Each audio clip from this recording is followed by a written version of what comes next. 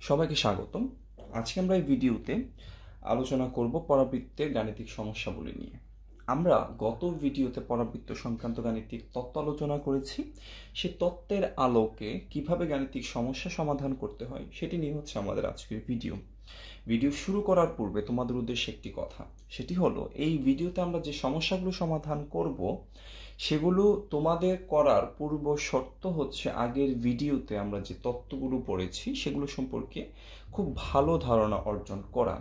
সেগুলো ধারণা অর্জন না করে যদি তোমরা এখানে প্রবলেমগুলো সমাধান করার চেষ্টা করো তাহলে কিন্তু অনেক ধরনের সমস্যার সম্মুখীন হতে হবে। সুতরাং তত্ত্বগুলো ভালো করে আগে শিখো, তারপর ম্যাথগুলো করতে যাবা। ওকে, তাহলে আমরা শুরু করব প্রবলেম নাম্বার 1 দিয়ে। তো ম্যাথটি সমাধান করার পূর্বে আমরা ম্যাথ সমাধান করার কিছু টেকনিক শিখব। সো টেকনিকগুলো হলো এই যে নাম্বার 1, তোমাকে অবশ্যই যে প্রবলেমটা আমরা সলভ করব সেই প্রবলেমের প্রশ্নটা খুবই ভালো করে সময় লাগুক কোনো সমস্যা নেই, বাট খুবই ভালো করে পড়তে হবে। নাম্বার 2, কোয়েশ্চেন পড়ার পর তারপরে কাজ হচ্ছে প্রশ্নে তোমাদের কি কি ইনফরমেশন দেওয়া আছে, কি কি ডেটা দেওয়া আছে সেগুলোকে আলাদা করা। সেগুলো আলাদা করার পর নাম্বার 3 হলো এবার কি কি বের করতে বলা হলো। যা যা বের করতে বলা হলো সেগুলো ওই প্রশ্নের ইনফরমেশনের মতোই সেপারেট করা। এবার নেক্সট নাম্বার 4 হচ্ছে যা ইনফরমেশন দেয়া আছে এবং যা বের করতে বলা হয়েছে এই দুটো সমন্বিত কোনো থিওরি আছে কিনা সেটা তোমাকে ফাইন্ড আউট করতে হবে।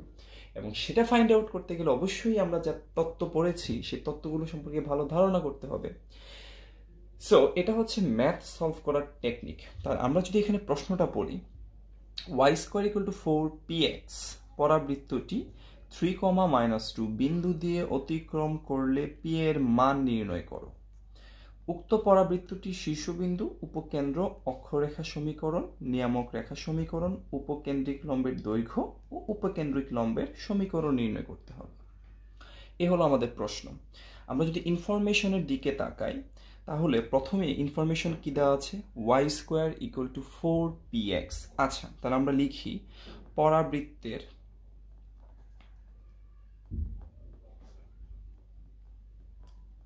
সমীকরণ y² = 4px। আচ্ছা, এই সমীকরণ থেকে আমরা কি কি আসলে জানি?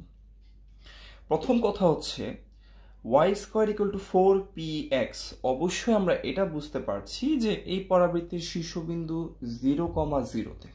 নাম্বার 2, যেহেতু x এর ঘাত 1, y এর ঘাত 2, অর্থাৎ আমরা বলতে পারি উক্ত পরাবৃত্তের উপকেন্দ্র ধনাত্মক x অক্ষের উপর অবস্থিত। ঠিক আছে, তাহলে আমরা কিন্তু এই দুইটা ইনফরমেশন এই সমীকরণ থেকে পাচ্ছি। তার পরবর্তীতে আর কি ইনফরমেশন দেওয়া আছে সেটা হচ্ছে পরাবৃত্তটি 3, বিন্দু দিয়ে অতিক্রম করে। তাহলে আমরা ওই ইনফরমেশনটা লিখে ফেলি, পরাবৃত্তটি 3, বিন্দুগামী। আচ্ছা, তাহলে আমাদের যে ইনফরমেশনগুলো দেওয়া আছে তা আমরা লিখে ফেললাম। এবার কি কি বের করতে হবে? নাম্বার 1, p এর মান নির্ণয় করতে হবে। তারপর শীর্ষবিন্দু, উপকেন্দ্র, অক্ষরেখা, অর্থাৎ আমাদের একটা পরাবৃত্তের যে সকল রাশিগুলো আছে সেই সকল রাশিগুলো আমাদের নির্ণয় করতে হবে। এবং আমরা কিন্তু জানি কিভাবে রাশি নির্ণয় করতে হয়। তাহলে আমরা কিন্তু সেকেন্ড পার্টে যে কোয়েশ্চেনগুলো আছে সেগুলো অ্যান্সার করার থিওরি আমাদের জানা আছে। এবার প্রথম অংশের p এর মান নির্ণয় করতে বলেছে।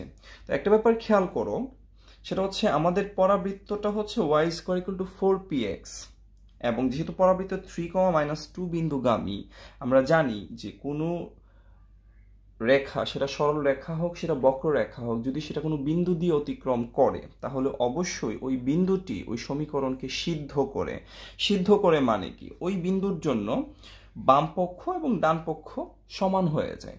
তাহলে আমাদের এখানে যে বিন্দুটা দেওয়া আছে সেই বিন্দুতে x কত 3, y কত -2, অর্থাৎ আমরা এখানে x এবং y এর জায়গায় 3 এবং -2 বসাতে পারবো। সেক্ষেত্রে আমরা কি বলতে পারি, -2² = 4 পি ইন্টু কত হবে 3, সো -2 এর বর্গ করলে হয় 4, এদিকে হচ্ছে 12p, সুতরাং p সমান হবে 4/12 অর্থাৎ 1/3। তাহলে আমরা কিন্তু প্রথম অ্যান্সার পেয়ে গিয়েছি। p এর মান কত? p এর মান হচ্ছে 1/3। আচ্ছা, p এর মান যদি 1/3 হয় তাহলে আমরা উক্ত পরাবৃত্তের সমীকরণটি কি লিখতে পারি? তাহলে উক্ত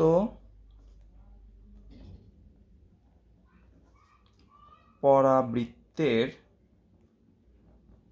সমীকরণ হবে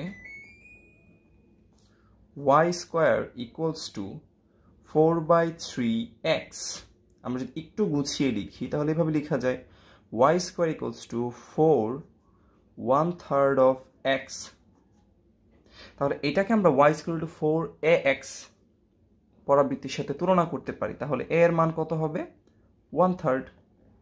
আচ্ছা, যদি হয় তাহলে আমরা এবার দ্বিতীয় অংশের যে সকল রাশি আমাদের নির্ণয় করতে বলেছে সেগুলো নির্ণয় করে ফেলি। প্রথমে চলে আসি, শীর্ষবিন্দু কত হবে? শীর্ষবিন্দু কত হবে?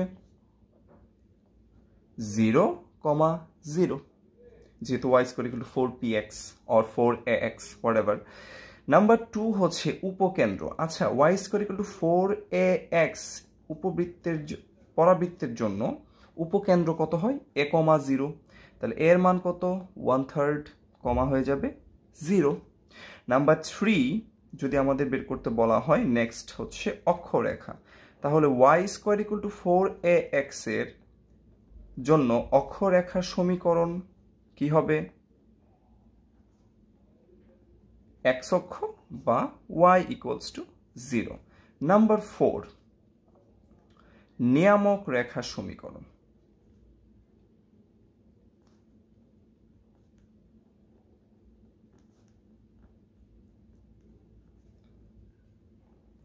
আচ্ছা, নিয়ামক রেখার সমীকরণ হচ্ছে x + a, এর মান হচ্ছে 1/3 = 0। নাম্বার 5 উপকেন্দ্রিক লম্বের দৈর্ঘ্য। উপকেন্দ্রিক লম্বের দৈর্ঘ্য সূত্র অনুযায়ী উপকেন্দ্রিক লম্বের দৈর্ঘ্য কত? 4a, এর মান হচ্ছে 1/3, তার মানে হবে 4/3। নাম্বার 6 উপকেন্দ্রিক লম্বের সমীকরণ। উপকেন্দ্রিক লম্বের সমীকরণ কত? x - a = 0। তো যেহেতু আমাদের a এর মান 1/3, তাহলে হবে x - 1/3 = 0। তাহলে ব্যাপারটা কিন্তু এরকম যে আমরা কিন্তু যে ইনফরমেশনগুলো পেলাম সেগুলো কিন্তু সম্পূর্ণরূপে থিওরি বেসড। তাহলে অবশ্যই বুঝতে পারছো একটা জিনিস, যে থিওরি খুব ভালো করে পড়তে হবে, তাহলে কিন্তু ম্যাথ কোনো ব্যাপারই না। ঠিক আছে, তাহলে এই হচ্ছে আমাদের প্রবলেম নাম্বার 1। আমরা এখন চলে যাব প্রবলেম নাম্বার 2-তে। আচ্ছা, প্রবলেম নাম্বার 2 এর আমরা যদি প্রশ্নটা দেখি, সেটা হচ্ছে y² = -24x পরাবৃত্তের শীর্ষবিন্দু, উপকেন্দ্র, নিয়ামক রেখা, অক্ষরেখা, উপকেন্দ্রিক লম্বের দৈর্ঘ্য ও উপকেন্দ্রিক লম্বের সমীকরণ নির্ণয় করো। তাহলে এটা কিন্তু ঠিক আগের প্রবলেমটার মতোই, শুধু পার্থক্য হচ্ছে এখানে এর মানটা একটু ভিন্ন আগের তুলনায়, এবং হচ্ছে সামনে একটা মাইনাস সাইন আছে। তাহলে আমাদের এখানে আমরা যদি সমাধান করি, প্রথমে আমাদেরকে পরাবৃত্তের সমীকরণ নিয়ে কাজ করতে হবে। তাহলে পরাবৃত্তের সমীকরণ কি দেয়া আছে? পরাবৃত্তের সমীকরণ দেওয়া আছে y² = -24x। আচ্ছা, আমরা যদি একটু তুলনা করি তাহলে অবশ্যই আমাদের y = 4ax এর সাথে তুলনা করতে হবে। তাহলে এই হচ্ছে আমাদের y = 4ax এর সাথে তুলনা করলে আমরা a এর মান কত পাচ্ছি? -6। ঠিক আছে, তো সেক্ষেত্রে আমরা এখন যেটা করতে পারি সেটা হচ্ছে আমাদের যা যা বের করতে বলেছে কি কি। নাম্বার 1 হচ্ছে শীর্ষবিন্দু কত। তাহলে y² = 4ax এই পরাবৃত্তের শীর্ষবিন্দু কত? 0, 0। নাম্বার 2 হচ্ছে উপকেন্দ্র কত হবে। আচ্ছা, উপকেন্দ্র আমরা কি জানি? a, 0, right. এর মান কত? -6, তাহলে -6, 0। চাইলে আমরা এভাবে করতে পারি, অথবা আমরা y² = -4ax এর জন্য কিন্তু সরাসরি জানি কি উপকেন্দ্র হচ্ছে মাইনাসের a,0।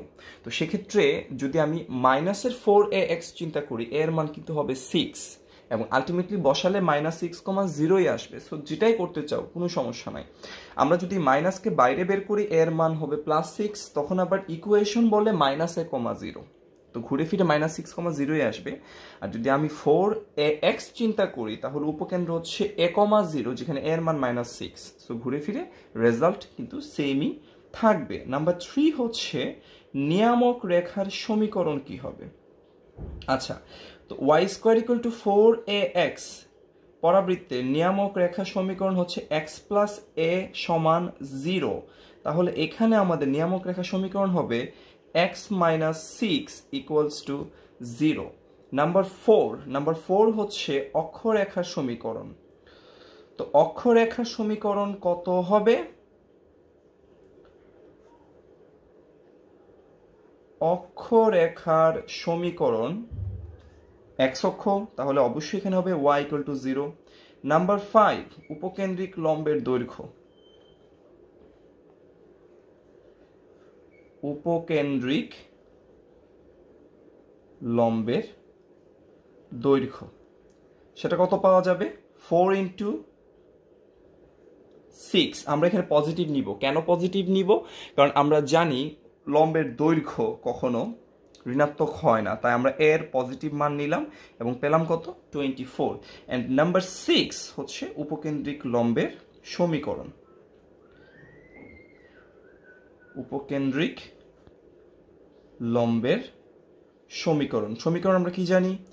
x - a = 0। যেহেতু এর মান -6, তাহলে হবে হচ্ছে x + 6 = 0। তাহলে এই হচ্ছে আমাদের যে সকল রাশি আমাদের এই উক্ত পরাবৃত্তের ক্ষেত্রে বের করতে বলা হয়েছে, সেই সকল রাশি আমরা উক্ত প্রবলেমের জন্য বের করলাম এবং সম্পূর্ণ প্রসেসে আমরা কিন্তু পরাবৃত্তের যে থিওরি আমরা প্রথমে পড়েছি সেই থিওরি দিয়ে কিন্তু প্রবলেমগুলো আমরা সলভ করলাম। এখন আমরা চলে যাব নেক্সট প্রবলেম নাম্বার 3-তে। আচ্ছা, প্রবলেম নাম্বার 3 এর আমরা যদি প্রশ্নটাতে চলে যাই, এটা কিন্তু একদম প্রবলেম নাম্বার 2 এর ঠিক অনুরূপ, শুধু পার্থক্য হচ্ছে আগেটাতে ছিল y² = -24x, অর্থাৎ y এর ঘাত 2 x এর ঘাত 1। এখন কিন্তু x² = 16y, অর্থাৎ x এর ঘাত 2 y এর ঘাত 1। তার মানে কি? তার মানে উপকেন্দ্র এখন ধনাত্মক y অক্ষের উপর এবং অবশ্যই শীর্ষবিন্দু হচ্ছে মূল বিন্দুতে অবস্থিত। আচ্ছা, তাহলে আমরা যদি সলিউশনে চলে যাই, প্রথমে আমরা ওই যে আগের মতোই প্রথমে লিখব হচ্ছে পরাবৃত্তের সমীকরণ। দেয়া আছে কত? x² = 16y। একটু যদি গুছিয়ে লিখি তাহলে x² = 4 × 4 × y, অর্থাৎ এখান থেকে আমরা বলতে পারি এর মান হচ্ছে কত? 4। এর মান যদি 4 হয়, x² = 4ay পরাবৃত্তের জন্য নাম্বার 1 আমার শীর্ষ বিন্দু থাকবে কততে? অলরেডি আমরা বলেছি শীর্ষবিন্দু পাবো আমরা 0,0-তে। নাম্বার 2 যদি আমরা চলে যাই উপকেন্দ্র কিন্তু এখন হবে 0,a-তে, রাইট? তার মানে হচ্ছে 0,a কত? 4। এই বিন্দুতে হচ্ছে উপকেন্দ্র। নাম্বার 3 হচ্ছে নিয়ামক রেখার সমীকরণ। আচ্ছা,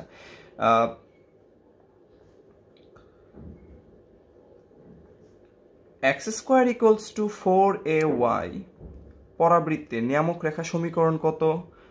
y + a, তার মানে এর মান কত? 4 = 0 হয়ে যাবে। নাম্বার 4 অক্ষরেখা সমীকরণ।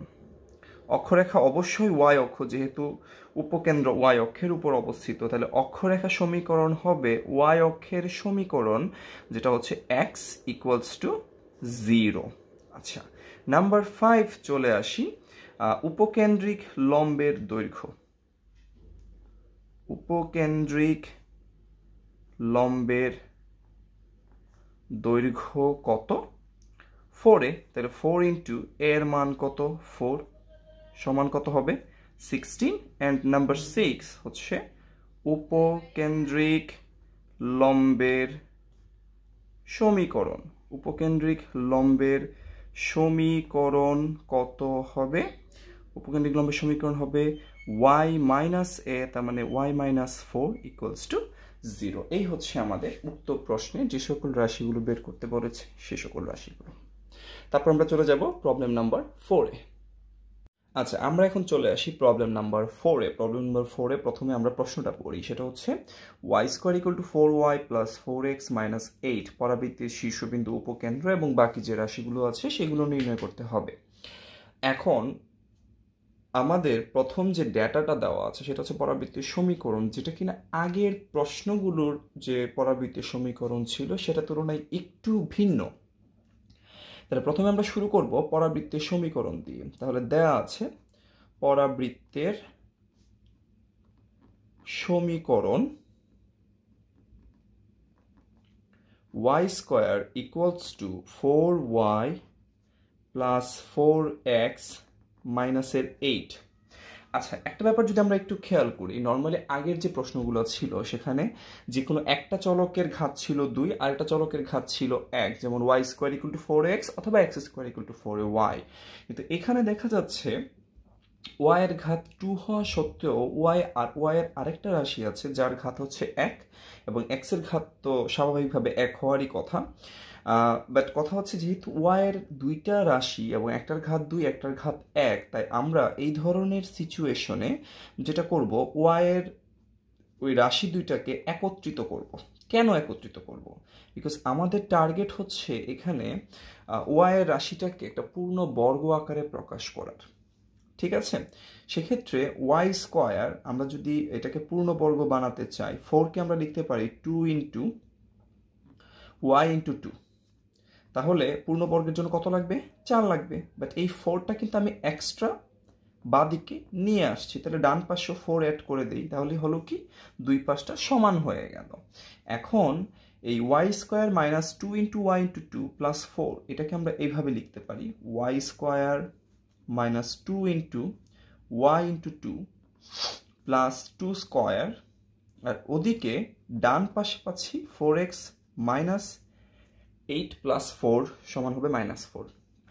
আচ্ছা, তাহলে বাঁ দিকটা এবার হয়ে গেল y - 2 তার হোল স্কোয়ার সমান ডান পাশে আমাদের অবশ্যই খেয়াল রাখতে হবে একটা জিনিস, সেটা হচ্ছে ডান পাশে x থাকুক y থাকুক যে কোনো চলক থাকুক না কেন সেটার সহগ যেন 1 হয়। যেমন এখানে 4x - 4 আমি অবশ্যই 4 কমন নিব, তাহলে x - 1। দেখো এখানকার যে চলকটা আছে x সেটার সহগ কিন্তু 1 হয়ে গেল। তাহলে এখন আমরা কিন্তু এই টোটাল রাশিটাকে তুলনা করতে পারি y² = 4 × 1 × x এর সাথে, যেখানে আমরা চাইলে এভাবে লিখতে পারি 4ax, লেখা যায় না? তাহলে এই পুরা ঘটনাটা কিন্তু দাঁড়ালো, আমরা যখন একটা থিওরি পড়েছিলাম যে যদি শীর্ষবিন্দু মূল বিন্দুতে না হয়ে অন্য কোনো বিন্দুতে হয় সেক্ষেত্রে y থেকে কিছু মাইনাস হবে, x থেকেও কিছু একটা মাইনাস হবে। এখানে y থেকে মাইনাস হচ্ছে 2, x থেকে মাইনাস হচ্ছে 1। সেক্ষেত্রে আমরা কিন্তু ওই capital Y and capital X দিয়ে এই y - 2 অ্যান্ড x - 1কে রিপ্রেজেন্ট করলাম, এবং এখান থেকে আমরা পাচ্ছি কি? আমরা পাচ্ছি ক্যাপিটাল Y সমান y - 2, ক্যাপিটাল X সমান x - 1 এবং স্মল a সমান কত? 1। তাহলে আমরা প্রথম ধাপে বের করব হচ্ছে শীর্ষবিন্দু কত হবে। তাহলে শীর্ষবিন্দু যদি বের করতে চাই, শীর্ষবিন্দু আমরা জানি কি y² = 4ax, এই পরাবৃত্তের জন্য শীর্ষবিন্দু ক্যাপিটাল X সমান হবে 0 অ্যান্ড ক্যাপিটাল Y সমান হবে 0। বাট তার জন্য কিন্তু না, এইটার জন্য। সেক্ষেত্রে আমরা ক্যাপিটাল X সমান কি পেলাম? x - 1 সমান হবে 0। তাহলে x = কত? 1। ওদিকে y - 2 সমান 0, তাহলে y সমান কত? 2। তাহলে আমরা এখান থেকে শীর্ষবিন্দু কিন্তু খুব সহজে পেয়ে যাচ্ছি। শীর্ষবিন্দু কত হবে? শীর্ষবিন্দু হবে হচ্ছে 1, 2। ঠিক আছে, নেক্সট রাশি হচ্ছে উপকেন্দ্র। আচ্ছা, তো y² = 4ax, উক্ত রাশির উপকেন্দ্র হচ্ছে x = a এবং y = 0, যেটা a, 0, তাহলে x = a, capital Y = 0। Capital X সমান কত? x - 1, a এর মান কত? 1, সুতরাং আমরা x ইকুয়াল টু কত পাচ্ছি 1 + 1 2, ওইদিকে y - 2 সমান 0, তাহলে y সমান কত পাচ্ছি 2। সুতরাং আমরা এখান থেকে বলতে পারি কি উক্ত পরাবৃত্তের উপকেন্দ্র হবে 2, 2। আচ্ছা, থার্ড যে পয়েন্টটা সেটা হচ্ছে গিয়ে নিয়ামক রেখা। তাহলে আমরা এখন নিয়ামক রেখা বের করব। সো নাম্বার 3, নিয়ামক রেখা। আচ্ছা, তো y² = 4ax, উক্ত পরাবৃত্তির নিয়ামক রেখার ইকুয়েশন হচ্ছে x + a = 0। আমরা x = পেয়েছি x - 1 আর a এর মান পেয়েছি 1, সুতরাং আমরা কি পাচ্ছি x = 0। এটা হচ্ছে নিয়ামক রেখার সমীকরণ। নাম্বার 4, অক্ষরেখার সমীকরণ। আচ্ছা, y² = 4ax, উক্ত রাশির অক্ষরেখা হচ্ছে x অক্ষ, তার মানে ক্যাপিটাল Y সমান হবে 0, ক্যাপিটাল Y মানে হচ্ছে y - 2 সমান হবে 0। এটা হচ্ছে অক্ষরেখার সমীকরণ। নাম্বার 5, উপকেন্দ্রিক লম্বের দৈর্ঘ্য। উপকেন্দ্রিক লম্বের দৈর্ঘ্য। তাহলে উপকেন্দ্রিক লম্বের দৈর্ঘ্য কত হবে? সমান হবে 4a। সো 4 ইন্টু কত, এর মান 1, তার মানে হচ্ছে উপকেন্দ্রিক লম্বের দৈর্ঘ্য হবে 4। নাম্বার 6, উপকেন্দ্রিক লম্বের সমীকরণ।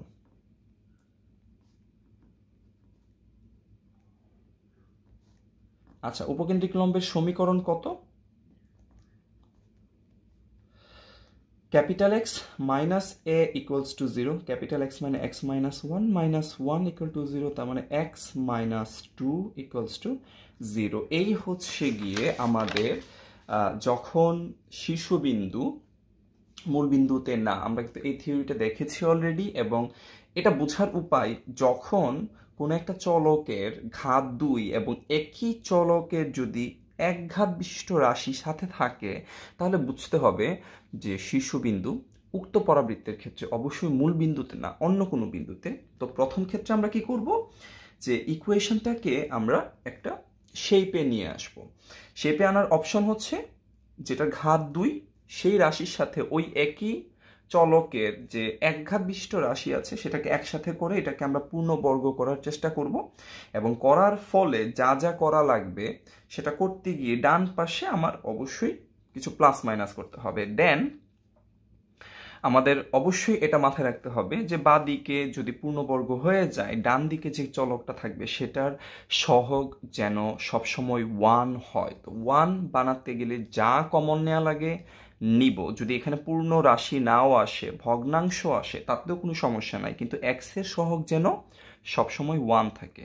তাই আমরা এটা সবসময় করব। করার পর এইবার ক্যাপিটাল X ক্যাপিটাল Y ধরে বাকি পার্টটা আশা করি আমরা কিভাবে সমাধান করব সেটা থিওরিতে পড়েছি, এবং একটা ম্যাথ থেকে আশা করি সেটা সম্পর্কে খুব ভালো ধারণা হয়েছে। ঠিক আছে? আচ্ছা, এবার আমরা চলে যাব প্রবলেম নাম্বার 5-এ। আচ্ছা, প্রবলেম নাম্বার 5-এর আমরা যদি প্রশ্নটা দেখি, 5x² + 15x - 10y - 4 = 0 পরাবৃত্তের শীর্ষবিন্দু উপকেন্দ্র এবং যে রাশিগুলো আছে সে রাশিগুলো নির্ণয় করতে হবে। তাহলে এই ম্যাথটা কিন্তু একদম আগের ম্যাথটার মতোই, শুধু পার্থক্য হচ্ছে আগের ম্যাথে y² এবং সাথে একটা y রাশি ছিল, এখন x² সাথে একটা x রাশি আছে। তাহলে নিশ্চয়ই আমরা বুঝতে পারছি কিভাবে সলভ করতে হবে। তাহলে প্রথমে আসি, আমাদের দেওয়া আছে পরাবৃত্তের সমীকরণ 5x² + 15x - 10y - 4 = 0। আচ্ছা, আমরা তাহলে কি করব, x² এবং x এই দুইটা রাশিকে আমরা বাঁ দিকে রেখে বাকি যে দুইটা রাশি আছে সেই দুইটা রাশিকে আমরা ডান পাশে নিয়ে যাব। তাহলে 10y প্লাসের হবে, 4ও প্লাসের হয়ে যাবে।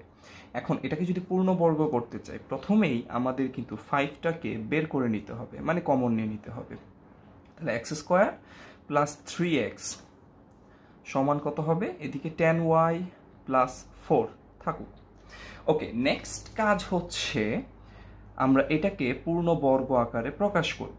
আচ্ছা, এখন ব্যাপারটা হলো আমি যদি এক্স স্কোয়ার প্লাস 3x-কে যদি পূর্ণবর্গ আকারে লিখতে চাই তাহলে আমার 2 লাগবে সূত্রের, তারপর x লাগবে, এবং এই রাশিটাকে 3x বানাতে চাইলে অবশ্যই আমাদের 3/2 দিয়ে গুণ করতে হবে।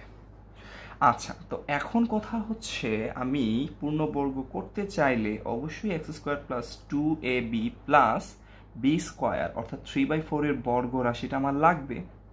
এখন এটা যদি লাগে আমি এটাকে অ্যাড করলাম, সাথে কি করলাম, এটাকে মাইনাস করে দিলাম, তাহলে কিন্তু এই রাশিটা আলটিমেটলি আগে যেটা ছিল এখন এটাই থাকবে, আর ডান পাশে 10y প্লাস 4 থাকলো।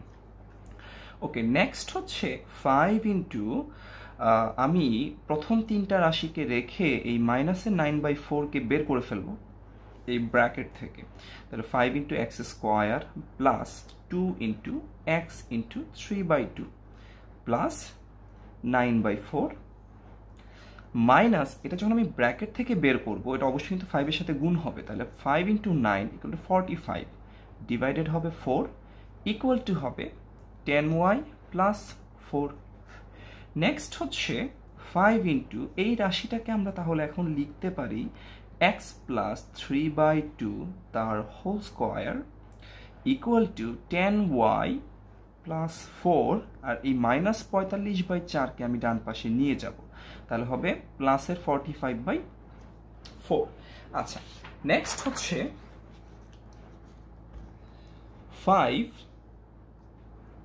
ইন্টু এক্স প্লাস 3/2 তার whole square is equal to, আচ্ছা আমরা আগে কি পেয়েছিলাম এখানে 10y প্লাস 4 প্লাস 45/4, আমি যদি লসাগু করি তাহলে এটা 40y হবে, এটা 16 হবে, তাহলে 40y প্লাস 16 প্লাস উপরে 45 ডিভাইডেড নিচে হবে কত 4। আচ্ছা, তো এখন এখানের 5-কে আমি ওপাশে নিয়ে যাব, কারণ আমার শুধু এখানে লাগবে পূর্ণবর্গ রাশিটা, কোনো সহগ যাতে না থাকে, সবসময় খেয়াল রাখতে হবে পূর্ণবর্গ রাশির সাথে কোনো সহগ যেন না থাকে। আচ্ছা, তো 5-কে যদি আমি নিচে নিয়ে যাই 40y plus 45 plus 16 equals to 61 divided 5 into 4 equals to 20। আচ্ছা, নেক্সট কাজ হচ্ছে x প্লাস 3/2 তার হোল স্কোয়ার ইকুয়ালস টু, এবার যদি আমি সেপারেট করি তাহলে কি পাচ্ছি 2y প্লাস 61/20। আচ্ছা, এখন কিন্তু ডান পাশে y এর সাথে কিন্তু একটা সহগ আছে, আমরা কি জানি এই সহগ যেন না থাকে, মানে y রাশিটা যেন সহগ ছাড়া হয়, তাহলে সহগ ছাড়া হলে 2 কমন নিয়ে নিব, y প্লাস এটা হয়ে যাবে 61/2 কমন যেহেতু নিয়েছি 2 দিয়ে ভাগ করতে হবে, হয়ে যাবে 61/40। তাহলে আমরা কিন্তু পেয়ে গেলাম আমাদের পরাবৃত্তের সমীকরণ একটু ফরম্যাট, সুন্দর একটা ফরম্যাটে। তাহলে আমরা এটা কি লিখতে পারি, x square equals to 2 into Y. এখন আমি এই টোটাল জিনিসটাকে এখন 4ay আকারে লিখবো, তাহলে 4 ইন্টু কি আসবে হাফ ইন্টু হবে ক্যাপিটাল ওয়াই, যেখানে আমরা কি কি পাচ্ছি, ক্যাপিটাল এক্স সমান এক্স প্লাস 3/2, ক্যাপিটাল ওয়াই সমান ওয়াই প্লাস 61/40, অ্যান্ড এ সমান কি পাচ্ছি হাফ। আচ্ছা, এখন তাহলে আমরা রাশিগুলো বের করতে পারবো। সো প্রথম রাশি হচ্ছে আমাদের শীর্ষবিন্দু নাম্বার 1। আমরা যদি শীর্ষবিন্দু বের করতে চাই তাহলে অলরেডি আমরা জানি যে x square equal to 4ay এর শীর্ষবিন্দু হচ্ছে capital x equal to 0, capital Y equals to 0। Capital x কত, এক্স প্লাস 3/2 ইকুয়াল টু 0, তাহলে এক্স ইকুয়ালস টু হবে মাইনাসের 3/2, অ্যান্ড ক্যাপিটাল ওয়াই সমান আমরা কি জানি, Y plus 61/40 equals to 0, so Y equals to আসবে মাইনাসের 61/40। তাহলে আমরা কিন্তু এখান থেকে শীর্ষবিন্দুটা পেয়ে গেলাম, তাহলে শীর্ষবিন্দু হবে হচ্ছে মাইনাস 3/2 কমা মাইনাসে 61/40। আচ্ছা, নেক্সট রাশি হচ্ছে আমাদের উপকেন্দ্র বের করতে হবে। আচ্ছা, উপকেন্দ্র খেয়াল করা একটা জিনিস, এখানে কিন্তু x square equal to 4ay, তার মানে অবশ্যই উপকেন্দ্র ওয়াই অক্ষে পজিটিভ দিকে। তাহলে আমরা কি বলতে পারি, উপকেন্দ্র এক্স এর মান 0, ক্যাপিটাল ওয়াই এর মান হচ্ছে a। সেক্ষেত্রে আমরা এক্স প্লাস 3/2 সমান লিখতে পারি 0, তাহলে এক্স ইকুয়াল টু লিখতে পারি মাইনাস 3/2, এন্ড ক্যাপিটাল ওয়াই হচ্ছে ওয়াই প্লাস 61/40 ইকুয়ালস টু এর মান কত, হাফ। সো সেক্ষেত্রে ওয়াই ইকুয়ালস টু লেখা যায় হাফ মাইনাস 61/40। আমরা যদি ক্যালকুলেশন করি তাহলে এখানে পাবো হচ্ছে 20 minus 61, that means minus 41 divided, এখানে হচ্ছে নিচে 40 থাকবে। তাহলে আমরা এখান থেকে কিন্তু বলতে পারছি যে উপকেন্দ্র হবে মাইনাস 3/2, মাইনাস 41/40। আচ্ছা, থার্ড হচ্ছে উপকেন্দ্রিক লম্বের দৈর্ঘ্য। উপকেন্দ্রিক লম্বের দৈর্ঘ্য সমান 4a, তাহলে 4 ইন্টু এর মান কত, হাফ, সমান কত আসবে, 2 চলে আসবে। তাহলে এই হচ্ছে আমাদের তিনটা। নেক্সট আমাদের কি কি বের করতে হবে, অক্ষরেখা এবং নিয়ামক রেখার সমীকরণ। সো নাম্বার 4 হচ্ছে অক্ষরেখা সমীকরণ।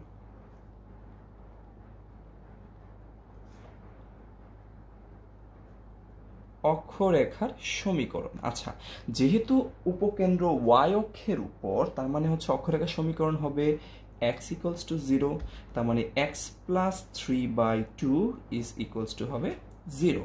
নাম্বার 5 হচ্ছে নিয়ামক রেখার সমীকরণ। নিয়ামক রেখার সমীকরণ। আচ্ছা, তো নিয়ামক রেখার সমীকরণ কি হবে, capital Y plus A equal to 0। Capital Y হচ্ছে ওয়াই প্লাস 61/40 প্লাস হবে হাফ ইকুয়ালস টু হবে 0। তাহলে আবার যদি আমরা লসাগু করি তাহলে এখানে আসবে হচ্ছে নিচে 40, উপরে আসবে হচ্ছে 81 ইকুয়ালস টু হবে 0। আমরা বলতে পারি এরকম 40y প্লাস 81 ইকুয়ালস টু 0। এটাই হচ্ছে নিয়ামক রেখার সমীকরণ। তাহলে আমরা এই প্রসেসে ম্যাথগুলো বের করতে পারবো, ঠিক আছে। আচ্ছা, এখন আমরা চলে আসি প্রবলেম নাম্বার 6-এ। প্রথমে চলে আসি প্রশ্নটা কি বলেছে, y square equal to 16x, পরাবৃত্তের উপরস্থিত কোনো বিন্দুর উপকেন্দ্রিক দূরত্ব 6, যে বিন্দুটার উপকেন্দ্র হতে দূরত্ব 6 ওই বিন্দুর স্থানাঙ্ক নির্ণয় করতে বলেছে। আচ্ছা, তাহলে আমরা একটু চলে আসি প্রথমে আমাদের কাছে কি কি ইনফরমেশন আছে। প্রথমে চলে আসি, আমাদের দেওয়া আছে পরাবৃত্তের সমীকরণ। তাহলে পরাবৃত্তের সমীকরণ দেয়া আছে y square equal to 16x। আচ্ছা, আমরা কিন্তু চাইলে এটা কিভাবে লিখতে পারি, 4 into 4x equals to y square.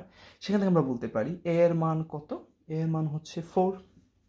আচ্ছা, তাহলে আমরা এর ইনফরমেশনটা পেয়ে গেলাম। এবার কি বলেছে তারা, যে উপকেন্দ্রিক দূরত্ব 6। আমরা সবচেয়ে ভালো হয় যদি আমরা এখানে চিত্র আঁকি।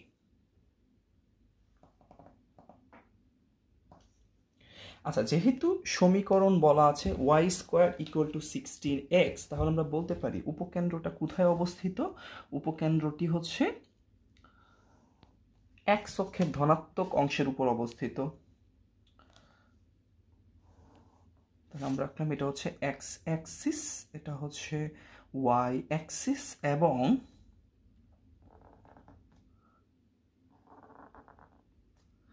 উপকেন্দ্র x অক্ষের উপর। উপকেন্দ্রটা কত, 4,0।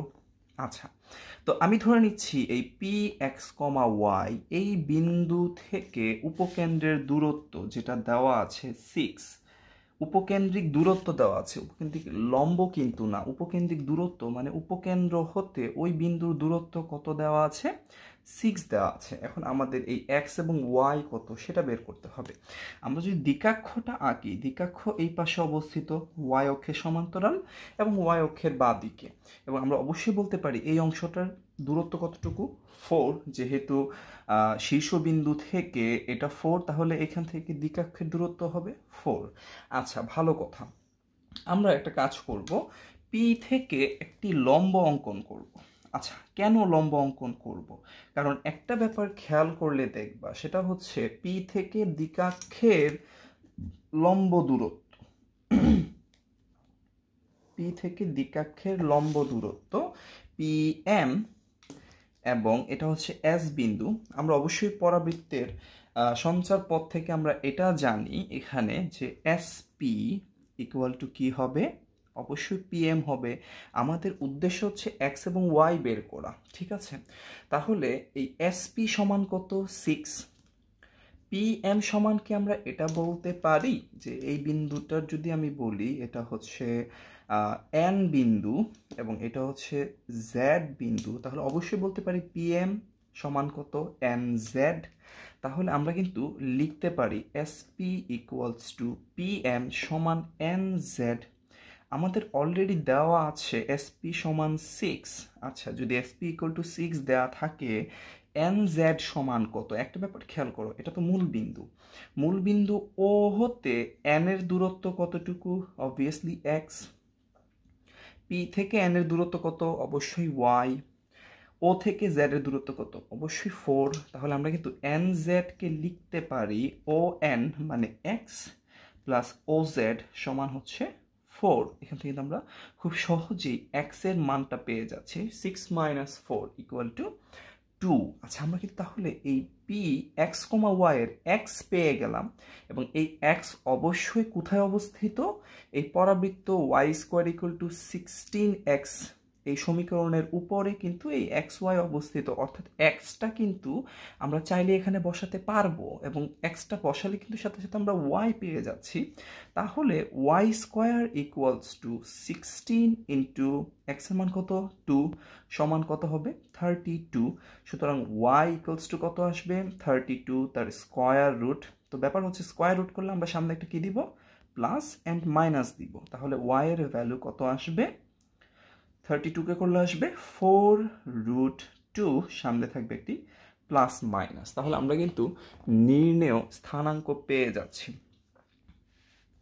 তাহলে নির্ণেয় স্থানাঙ্কটা কত হবে?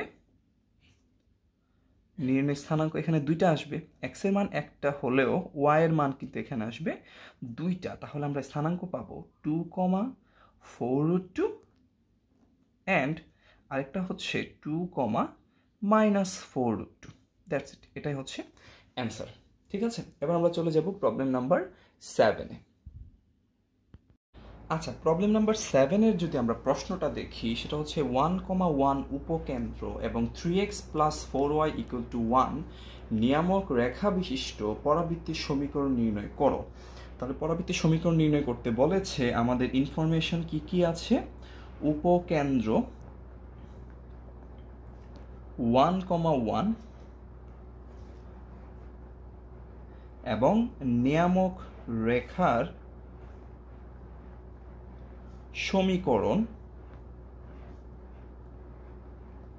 দেয়া আছে 3x + 4y। আমরা 1টাকে বাঁ দিকে নিয়ে আসবো ইকুয়েশনের, = 0। আচ্ছা, এইবার আমাদের শর্ত হচ্ছে কি? একটা চিত্র আঁকতে হবে। এই ক্ষেত্রে এই ধরনের প্রবলেম যখন আমরা সলভ করব, তখন আমরা অবশ্যই চিত্র অঙ্কন করব। তাহলে চিত্র অঙ্কন করলে এটা হচ্ছে আমার নিয়ামক রেখা।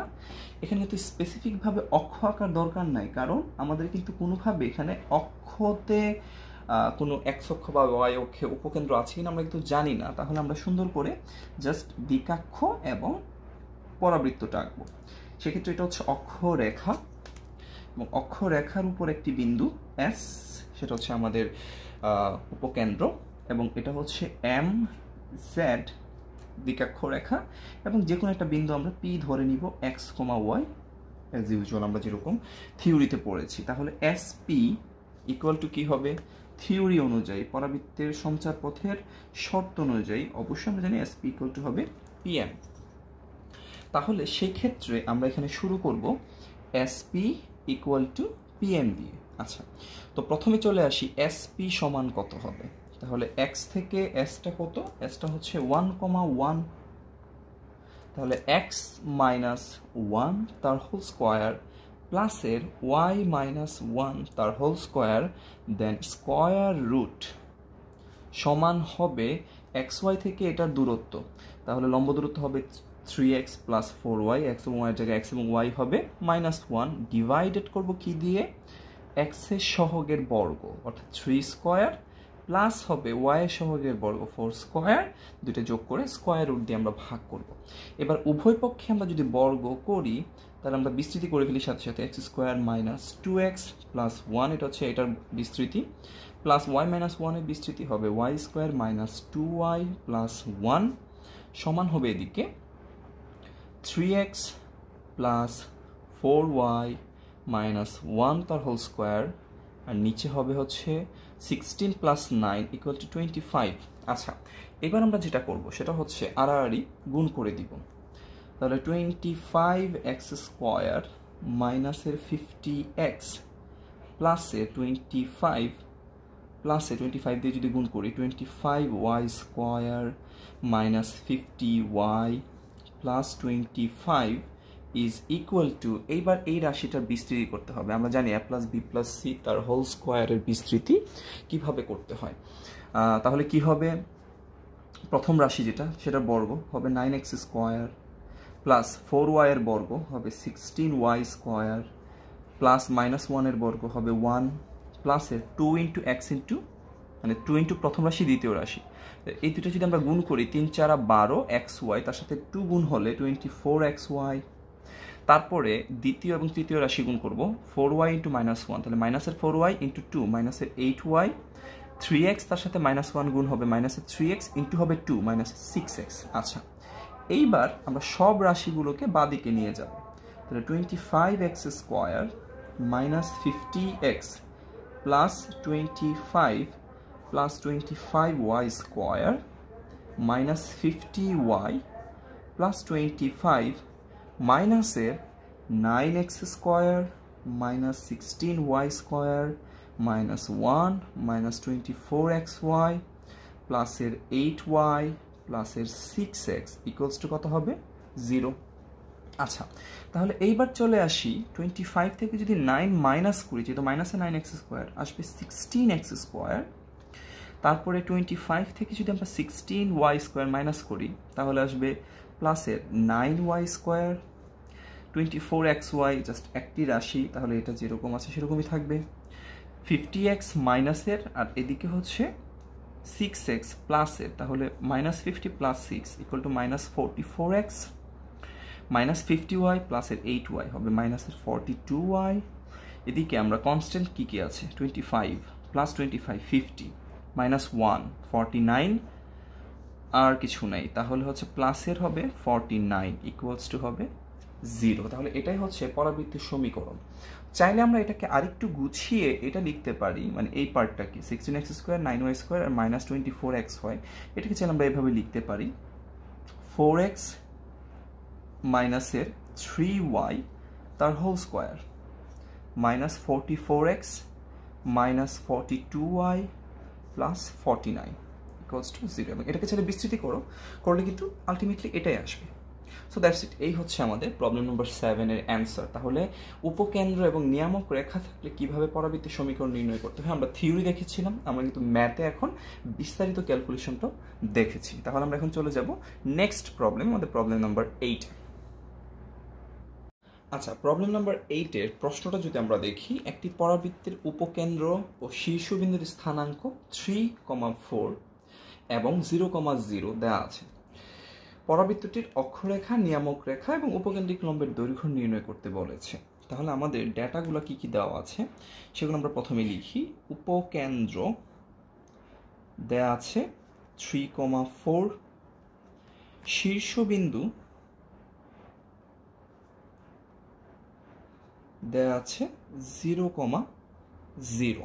আচ্ছা, সেক্ষেত্রে আমরা প্রথমে যেটা করব সেটা হচ্ছে চিত্র এঁকে নিব। চিত্র আঁকলে প্রথমে আমাদের নিয়ামক রেখা আঁকতে হবে, তারপর আমাদের পরাবৃত্তটি আঁকতে হবে, তারপর এদিকে হচ্ছে আমার অক্ষরেখা,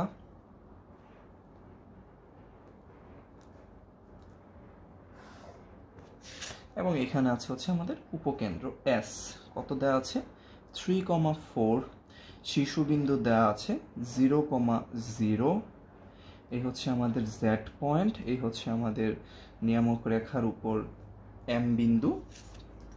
এবং এখানে আমরা কি কি বের করব, প্রথমে আসি অক্ষরেখা ZS এর সমীকরণ, আমরা বের করব হচ্ছে MZ নিয়ামক রেখা সমীকরণ, আমরা বের করব হচ্ছে উপকেন্দ্রিক লম্বের দৈর্ঘ্য। উপকেন্দ্রিক লম্বের দৈর্ঘ্য কোনটা হবে, উপকেন্দ্রিক লম্বের দৈর্ঘ্য আমরা হচ্ছে লম্বটা আঁকি, লম্বটা হচ্ছে n প্রাইম। আচ্ছা, তো আমাদের এই রাশিগুলো বের করতে হবে। তো আমরা যদি সলিউশনে চলে যাই, প্রথমে চলে আসি আমাদের অক্ষরেখা কিভাবে বের করতে হবে। আমরা বলেছিলাম যে যদি উপকেন্দ্র এবং শীর্ষবিন্দু দেওয়া থাকে, অক্ষরেখা বের করার সিস্টেম কি, উপকেন্দ্র এবং শীর্ষবিন্দু দুই বিন্দুগামী সরল রেখা সমীকরণ। তাহলে অক্ষরেখার সমীকরণ যদি আমরা বের করতে চাই, আমরা বলতে পারি অক্ষরেখার সমীকরণ হবে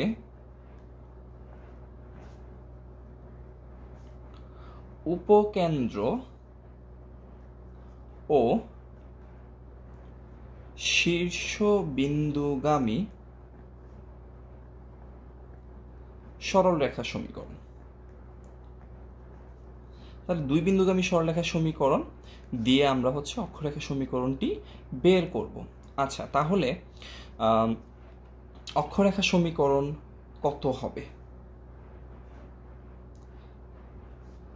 তাহলে অক্ষরেখার সমীকরণ হবে 3,4 এবং 0,0 বিন্দুগামী। তাহলে x মাইনাস আমরা করব 0, দেন 0 মাইনাস হবে এইখানকার ভুজ 3, ওদিকে y মাইনাস হবে 0, 0 মাইনাস হবে এখানকার কোটি হচ্ছে 4।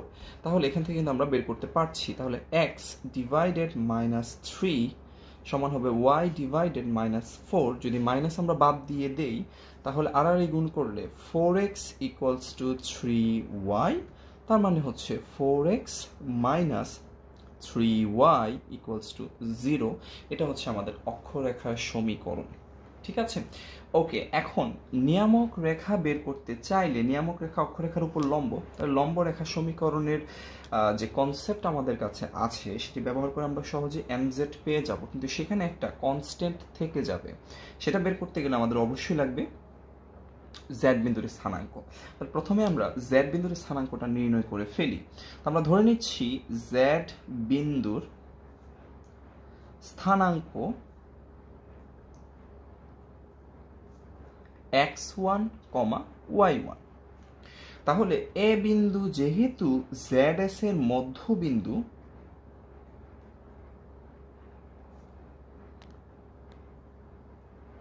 তাহলে আমরা কিন্তু এর ভুজ কত 0 সমান কি লিখতে পারি, এখানকার 3 প্লাস এখানে কত z এর ভুজ x1 ডিভাইডেড কত হবে 2। তাহলে কিন্তু খুব সহজে আমরা বলতে পারি x1 সমান কত আসবে, -3 আসবে। ঠিক আছে, আবার সেম ভাবে 0 সমান যদি কোটি নিয়ে কাজ করি, তাহলে 4 প্লাস এখানকার কোটি হচ্ছে y1 ডিভাইডেড হবে 2, সেখান থেকে আমরা y1 সমান পাচ্ছি -4। তাহলে আমরা কিন্তু খুব সহজে বলতে পারি z বিন্দুর স্থানাঙ্ক হবে কত, z বিন্দুর স্থানাঙ্ক হয়ে যাবে -3, -4। ঠিক আছে, আচ্ছা, z বিন্দু আমাদের কেন লাগবে আমরা তো অলরেডি বলেছি, z বিন্দু আমাদের লাগবে mz এর সমীকরণ বের করতে। তাহলে mz হচ্ছে অক্ষরেখার উপর লম্ব। সো আমরা কিন্তু লম্ব রেখা সমীকরণ দিয়ে নিয়ামক রেখার সমীকরণ নির্ণয় করতে পারি। তাহলে নিয়ামক রেখার সমীকরণ কত হবে, নিয়ামক রেখার সমীকরণ হবে অক্ষরেখার উপর লম্ব। অক্ষরেখা আমরা কত পেয়েছি, অক্ষরেখা পেয়েছি 4x - 3y = 0। তাহলে নিয়ামক রেখা হবে 4x - 3y, যেহেতু সহগ অদল বদল হবে, হয়ে যাবে 3x, ওইদিকে হবে 4y। এখানে অক্ষরেখায় মাঝখানে চিহ্নটা কি মাইনাস, তাহলে নিয়ামক রেখায় মাঝখানে চিহ্নটা হবে কি প্লাস, সাথে আসবে কি একটা কনস্ট্যান্ট k। আচ্ছা, তো এখন আমরা কিন্তু বলতে পারি যে নিয়ামক রেখা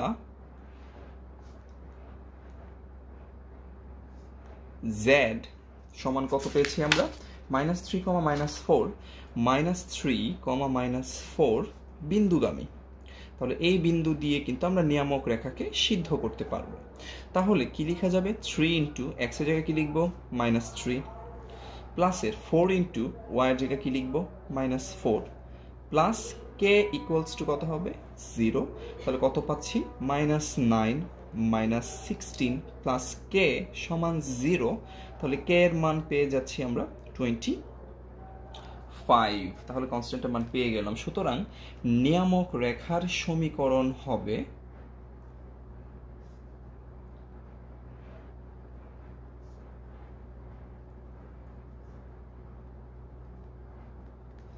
3x plus 4y plus 25 equals to 0। আচ্ছা, একটা ভালো কথা এখানে, সেটা হচ্ছে আমরা কিন্তু চাইলেই এখান থেকে পরাবৃত্তির সমীকরণটিও নির্ণয় করতে পারবো। কিভাবে, নিয়ামক রেখার সমীকরণ আমরা পেয়ে গিয়েছি এবং আমাদের কিন্তু আগের ম্যাথে শুরুতেই এই ম্যাথটাতে হচ্ছে উপকেন্দ্র দেওয়া আছে 3,4। তাহলে উপকেন্দ্র এবং নিয়ামক রেখা যদি আমরা জানি, আমরা কিন্তু আগের ম্যাথটাতে বের করেছি কিভাবে পরাবৃত্তির সমীকরণ নির্ণয় করতে হয়। তো চাইলে কিন্তু সেম ভাবে তোমরা পরাবৃত্তির সমীকরণ এই ক্ষেত্রে নির্ণয় করতে পারো। তো এখানে আর বের করবো না আমরা, কেন হচ্ছে অলরেডি আমরা একটা দেখেছি। তো এখন আমরা চলে যাবো, আমাদের নেক্সট কোয়েশ্চেন হচ্ছে উপকেন্দ্রিক লম্বের দৈর্ঘ্য নির্ণয়। তো উপকেন্দ্রিক লম্বের দৈর্ঘ্য নিশ্চয় থিওরিতে আমরা বলেছিলাম উপকেন্দ্রিক লম্বের দৈর্ঘ্য কিভাবে নির্ণয় করতে হবে। তো যদি আমাদের পরাবৃত্তটা y square equal to 4x বা x square equal to 4ay হতো, তাহলে কিন্তু খুব সহজে আমরা উপকেন্দ্রিক লম্বের দৈর্ঘ্য পেয়ে যাচ্ছি 4a। কিন্তু এখানে কিন্তু এরকম কিছু না। যেহেতু না, তাহলে আমাদের আরেকটা সিস্টেম আমরা বলেছিলাম থিওরি পড়ানোর সময়, সেটা হচ্ছে কি, উপকেন্দ্রিক লম্বের দৈর্ঘ্য n প্রাইম সমান কি হবে, 2 ইন্টু উপকেন্দ্র হতে নিয়ামক রেখার লম্ব দূরত্ব।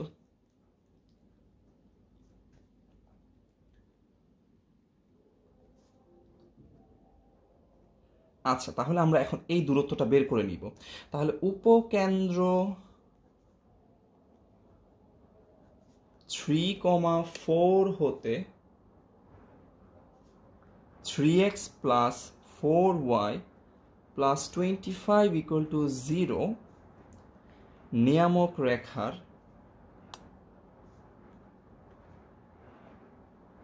লম্ব দূরত্ব সমান কত হবে, কি করব আমরা, দূরত্বটা হবে হচ্ছে 3x এর জায়গায় কত বসাবো, যে বিন্দু থেকে আমরা লম্ব দূরত্ব বের করবো সেটার x এর স্থানাঙ্ক, প্লাস 4 ইন্টু y এর জায়গায় বসাবো 4, প্লাস কত হবে 25, ডিভাইড করব কত দিয়ে, স্কয়ার রুট x এর সহগের বর্গ 9, y এর সহগের বর্গ 16, একটা মডুলাস দিব বিকজ আমাদের দূরত্ব যাতে কোনোভাবে নেগেটিভ না আসে, সমান কত হবে, 3 × 9, 4 × 16, 25, 25, 25 কত হবে 50, আর নিচে 25-এর স্কয়ার রুট করলে হবে 5, সমান আসবে কত 10। যেহেতু এটা পজিটিভে আসছে তাহলে আমরা মডুলাস উঠাই দিতে পারবো। সুতরাং উপকেন্দ্রিক লম্বের দৈর্ঘ্য